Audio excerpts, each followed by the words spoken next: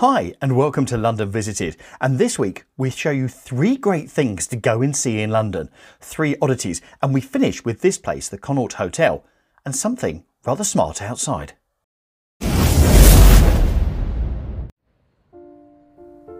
Now, if you really want to see some history on the streets of London, this obelisk is over 800 years old. Let me tell you more. This obelisk is first mentioned in the reign of King John, which is 1199 to 1216, although it could be rather older.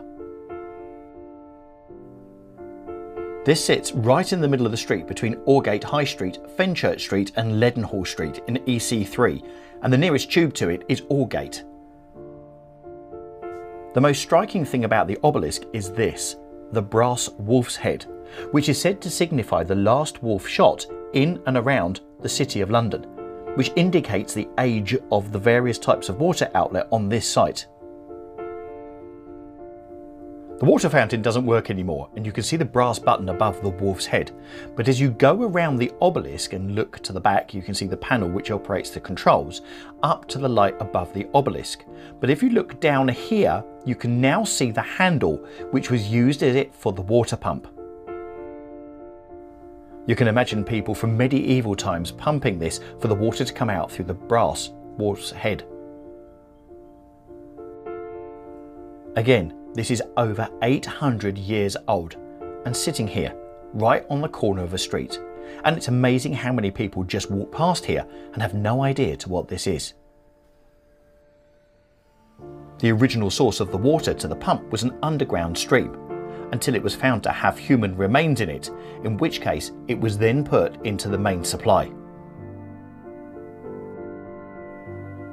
Another beautiful thing about London, the old stuff just stands here from years gone by. Here we're looking at our second unusual place, and we're standing under Blackfriars Railway Bridge. To the left is the Blackfriars Road Bridge, and these are pillars that have been left by an old bridge by the side. The original bridge that passed over these pillars was opened in 1864 and was called St Paul's Bridge. A new railway line opened in 1884, which meant the use of passengers on this line across the old bridge was no longer used, but was only by freight traffic. Eventually the line was closed and the bridge was demolished as unsafe in the mid-1980s. The new bridge took the new railway line to Blackfriars Station, and as you can see, the bridge support had 3 rows, 2 of which you can see standing free, but the third is actually built into the new bridge on the right hand side and follows all the way down, supporting the new Blackfriars Bridge. Another place in London where history is shown by the old remnants which were never cleared away. Welcome to silence outside the Connaught Hotel in Mayfair, where clouds of mist erupt from the base of 2 trees in the middle of this water fountain designed by a Japanese architect. The water runs over the edge of these granite rocks, and the vapour goes for 15 seconds every 15 minutes.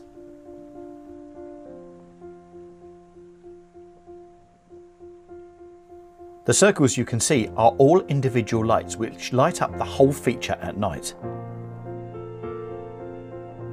The Connaught Hotel is located just to the south of Grosvenor Square, and the reason for it is because they wanted to enhance London streets, because the developers believed that it's not just about the buildings, but it's the living space between the buildings as well. They believed putting in features like this would lessen the volume of traffic and make it a much more pleasant place to be. 3 completely different things in the centre of London, and there goes the mist again. If you look to the right, you'll see I've linked further things, ways of getting around London, but also some more oddities that you can see around central London.